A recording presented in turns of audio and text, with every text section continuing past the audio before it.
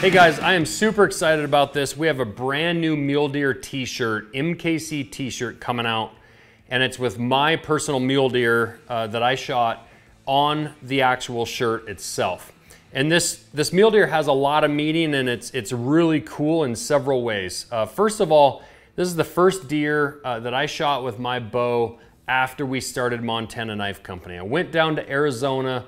Brandon and I actually went down there and hunted with Big Chino Outfitters.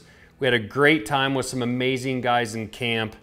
And I spot and stalked this mule deer from about 1.5 miles away. Our spotters actually lost visual of it. I finished the last several hundred yards of it working into the timber, just glassing one step at a time.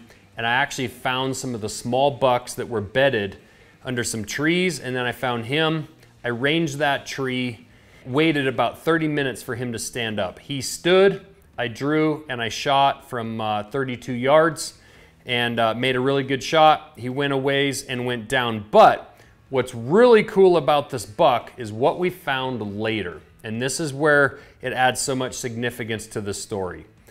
The taxidermist did a European on this, and when he got done cleaning up the skull, he found an old arrow shaft actually through the side of this deer's nose and face, and there's a retractable broadhead just under the eye in like the tear duct area of this buck. Just unbelievable to think about the strength that this deer has and how long this deer lived with that arrow in its face. So long, in fact, that it actually had time to grow bone over the top of the arrow shaft. So it had to have been at least a couple of years that this tough old deer ran around with that arrow in its face.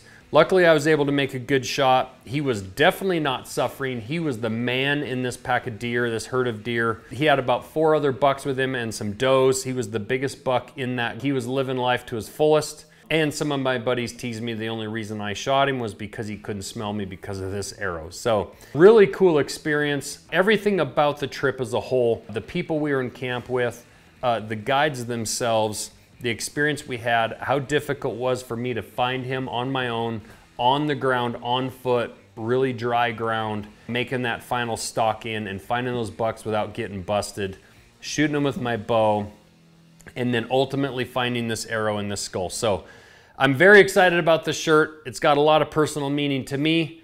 This is my deer on my shirt, and I hope you guys will wear it proudly. This is what's cool about hunting. It's the hunting stories.